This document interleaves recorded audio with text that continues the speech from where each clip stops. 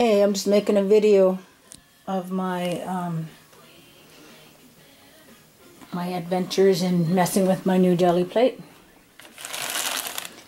I'm kind of late to the party, I think. I was one of the individuals who made their own jelly plate, the homemade one. But I was in the city recently, so I picked up a real jelly plate. And it was about a little over $50 Canadian to buy it. So I got my stuff ready, a bunch of stencils that are homemade and, well, not necessarily homemade. I should say cut with my Cameo, my silhouette. I didn't want to get too crazy, so I just put out about 6 or 7 of them. That's one that is commercially made, and this is a hand cut one that I took a picture in I took a photocopy of an image in a book, and then I enclosed it in Mac Tack and then cut it by hand. And that's how I had done a lot of my stencils early on. And then I got some hand cream. It's like, it really helps to get that on my hands before I start doing any painting. I have a whole box of, a shoe box of paint, and my little found textural objects that I'll be using.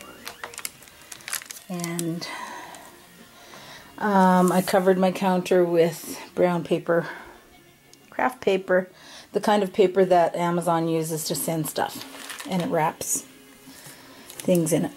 Then I got this sponge roller that I'm going to use. A little Tupperware cake spreader, icing spreader thing. A speedball brayer. And my little 8 by something jelly plate.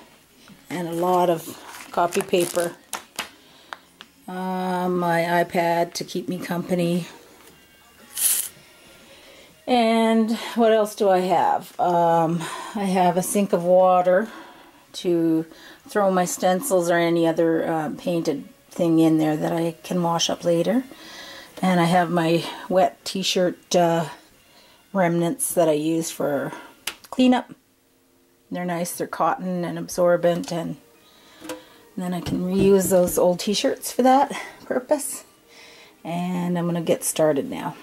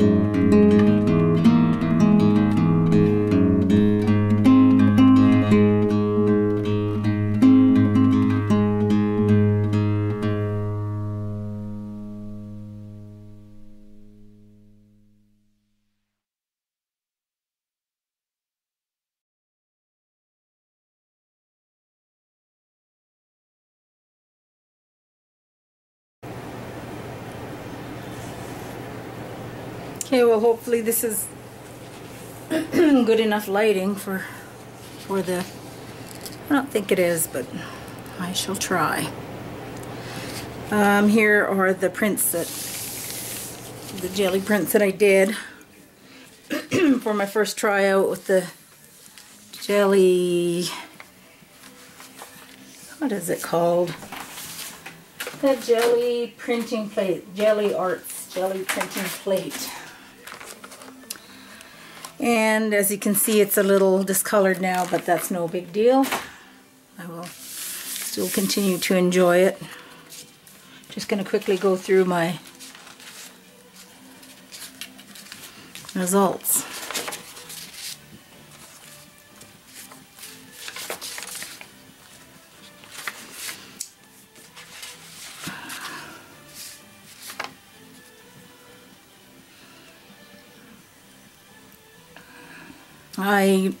I like this print and how it turned out, where it's the ghost print left, and then you just put on a layer. Well, it dries a little bit, and then you put a layer a different color and pull that, and the first one is very subtle.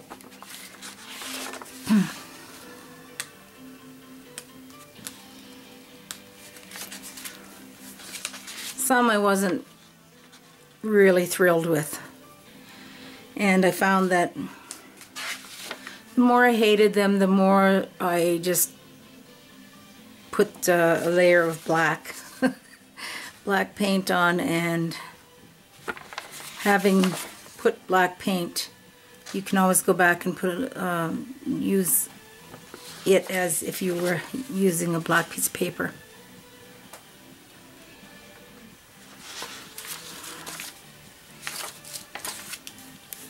Some stencils worked really great and others not so good, and that was a commercial stencil that I bought at the store.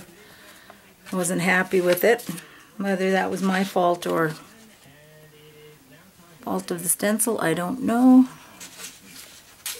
So like I say, some that I really hated, I just went ahead and blacked them out, because I can just go ahead and use the lighter paint on it later on.